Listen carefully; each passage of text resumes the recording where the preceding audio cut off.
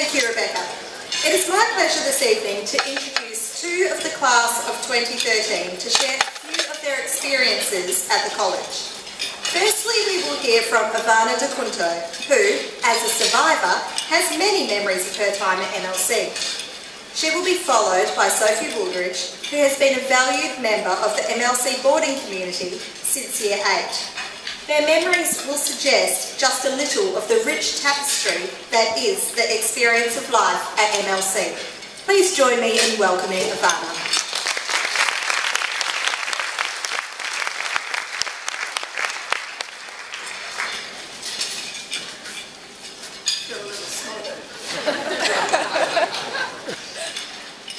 Our lives are created by choices, whether it's what subjects we wanted to do in year 10, 11 and 12, what university we want to go to, if any, what people we surround ourselves with, and what colour ball dress we wanted for our midnight in Paris.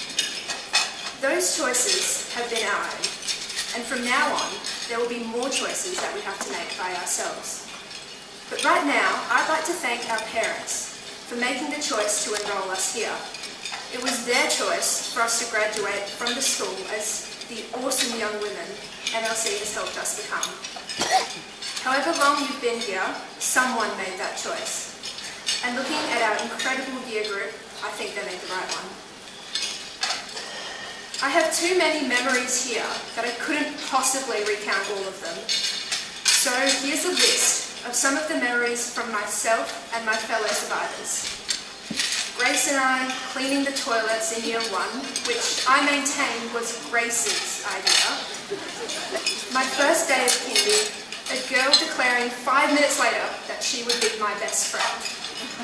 Our many camps, canoes, capsizing, praying to a bar of soap, school productions, painting the kindy shed with water, rolling down the hill in a huge tube, our librarians' amazing feather pens, the playground timetable that had to be made, and I quote, because we were a wild year group.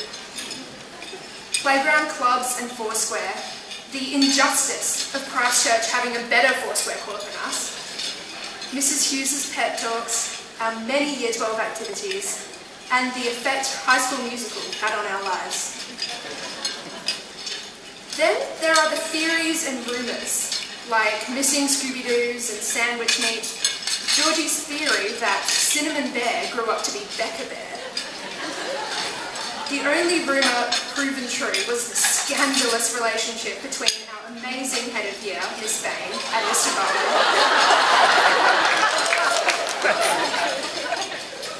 Life at MLC was nothing like I'd expected. Nothing like the movies told us it would be. For one, in the movies they don't have to wear uniforms. But the ride MLC has taken me on has made me the person I am today. Someone who can be good at dance and chemistry, who actually likes the colour green, and who has the confidence to stand up here and give a speech to all my peers. As a year group, I think we have really bonded over the time we've been together. While we can't sit as an entire year group every lunch, because there would be no room for anyone else on the great court, but I feel like I can say that everyone here is a friend. We don't need to know everyone's little quirks and secrets, even though I just told you some of mine. But just a smile and a greeting, traded every morning, were enough. And I know I'll miss the community that we created together. We've gone through countless socials, camps and carnivals together. Well, you could probably count them if you wanted to. But they have drawn us together in all our experiences, like wearing our white shirts for the first and last time, bonding night, and the many balls you may have been to, even though I just went to the one. Our teachers, some of whom have joined us this evening, have been so committed to help us and to give us opportunities to excel in sports, academics, arts and leadership. Music students always seem to find opportunities to be in the company of music teachers, who help them create our reputation as a school that excels in the arts. Sports teachers are forever coming up with new ways for us to keep fit and have all those ICSA teams running all year round. Miss Bain and Miss Cody have given us so many leadership opportunities over the years, so we could all have the chance to be a leader. And every other teacher seems to possess an incredible dedication to helping us with countless after-school tuitions, lunchtime chats, and before-school panics. So on behalf of our year group, thank you to all the teachers who have helped us in so many ways. While I know I'll miss the usual things, friends, teachers, bonding, and even the buildings, I have a feeling that what I'll miss most is knowing exactly what I was going to wear every morning. And being able to say that I know everyone in my year group so well that I can tell who it is from the back of their head. Although now that many of you have dyed your hair, that's become a little bit harder.